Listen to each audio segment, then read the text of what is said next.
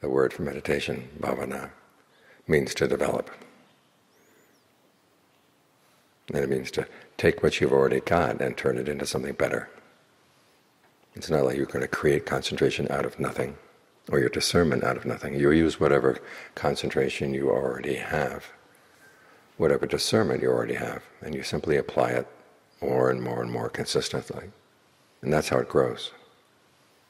Some people say, I have no concentration, no discernment. If you had no concentration, no discernment, they would have thrown you into a crazy hospital for crazy people. We all have some concentration, we all have some discernment. It's simply a matter of connecting it. We can focus on something for a little bit and then we're off. Then we bring it back and we're off again. Well, try to make those periods when you're with what you're focused on longer and longer, and the periods away shorter and shorter. And that way, whatever concentration you have does begin to grow, it does begin to develop, it gains strength. So we work with something that you got, which is the breath. It's right here. It's coming in, going out. Whether you're with it or not, it's coming in, going out all the time. It has its truth. As Ajahn Fung would say, though, are you true? Are you true to doing the meditation? Well, if you stick with it, that's how you show your truth. It requires mindfulness, the ability to keep this in mind, and alertness, to keep watching what you're doing. And then ardency. You keep at this and try to do it as well as you can. And you learn how to talk to yourself, to give yourself energy. Because ardency isn't just effort. It's learning how to make yourself want to do it. And so whatever way you have of talking to yourself that makes you want to stay with the breath, see what works. And you find that that's another part of the mind that you're training, the part that talks to itself.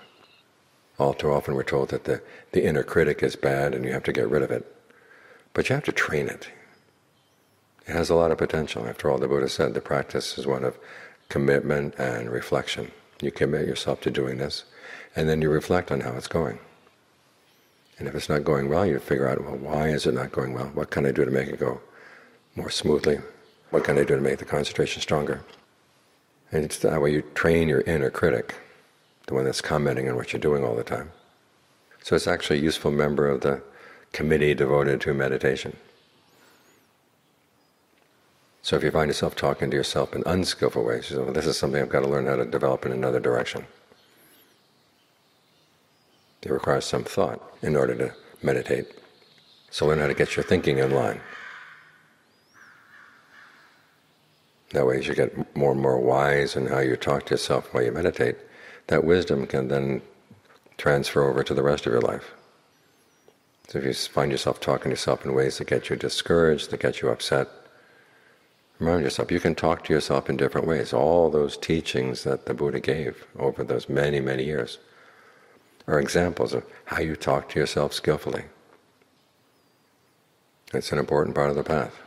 He calls it verbal fabrication. And verbal fabrication, if you do it in ignorance, is going to cause suffering, but if you do it with knowledge, it can be part of the path. So we're taking things that we already have and training them in the right direction. So don't think that you have to create concentration out of nothing or discernment out of nothing. You take what you've got and you teach it how to grow. And that way the meditation begins to give results, and the results are going to be satisfactory.